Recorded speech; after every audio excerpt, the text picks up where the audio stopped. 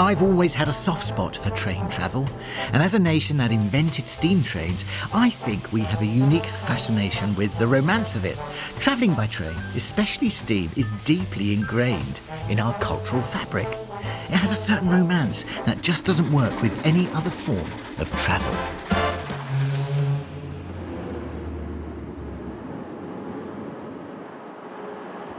Carnforth, just up the line from Morecambe, is a small and pretty Victorian railway station that occupies a very special place in railway history. Firstly, it's the only working station that has high-speed intercity trains whizzing right through it, but also has a museum as part of the platform. And if you didn't know any better and you just stepped off a train, you think you've been transported back in time to the 1940s.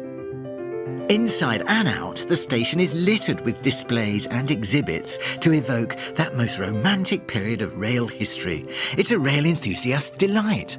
But there's something else quite unique about Carnforth that attracts thousands of visitors from all over the world. This is where they shot some of the iconic scenes for one of the most romantic films of all time, Brief Encounter. For me, the film sums up the romance of the railway station and, of course, a bygone era. And surely it's got to be one of the finest stories of love committed to film.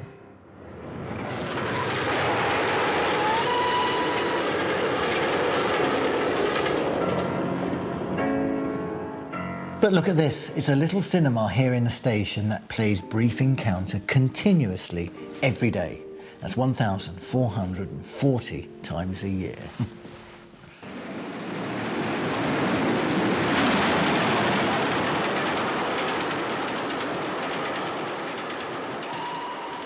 It's a melodrama, and it's where Celia Johnson, who I have to say is absolutely stunningly beautiful, the bored housewife, meets Trevor Howard, the gallant doctor, who gets a bit of grit out of her eye. There. Oh, what a relief. It was agonising. Looks like a bit of grit. It was when the express went through. Thank you very much indeed. Now, this brief encounter leads, quite innocently, to a good friendship, but the more they meet at the station, the more it gets intense. And they start to fall in love. It's one of those situations that could ruin a marriage.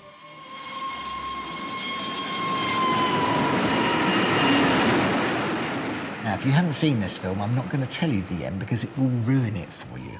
But it really is a wonderfully, wonderfully romantic story of two tortured souls.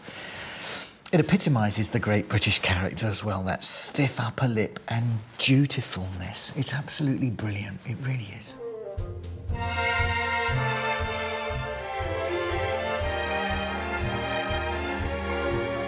It's written by Noel Coward and directed by David Lean, arguably the greatest British film director of all time. Now, his CV is littered with amazing films such as Great Expectations, Lawrence of Arabia, Dr. Zhivago, Bridge on the River Kwai, and the list just goes on and on and on.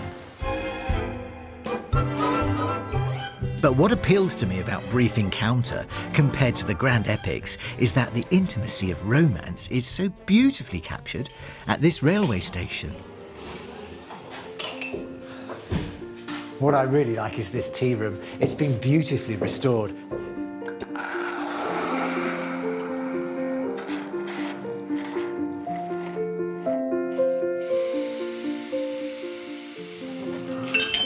Evening, Mr. Godby.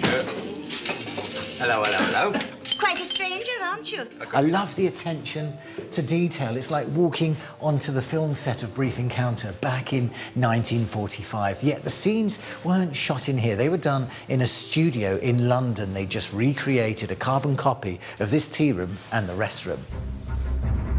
Although the story is set near London, the scenes on the station exterior had to be filmed at Carnforth.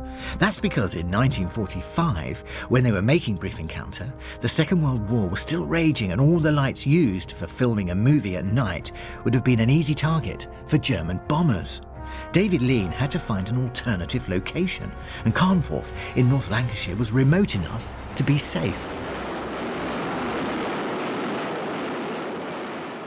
My favourite part has to be the platform clock, which featured prominently in Brief Encounter, and here it is. It looks a bit different now because the set designers in the movie covered it over with cardboard to hide the hands to keep continuity. But here it is now in all its former glory. Now up here, that's where the mechanism is, and now that operates the clock by virtue of a drive shaft which goes all the way across to the clock face. But unusually, this has a wooden pendulum. It's a wooden pole. It's very much like a grandfather clock, but I've not seen that in a grandfather clock. If that was in a metal, that would expand and contract with the weather conditions and affect the time. So being wood, that keeps very good time. And incidentally, you only have to wind this up twice a week. Forgive me for loving you. Well, it's not often you can say this about a working railway station, but this place is all about love. The love of rail travel and the celebration of a great love film. Brief Encounter takes us back to a bygone era, the golden age of steam, where everything seems so innocent and a world away from the social conventions we have today. But luckily enough, Carnforth Station allows us to come and visit and soak up pure nostalgia for a lost time.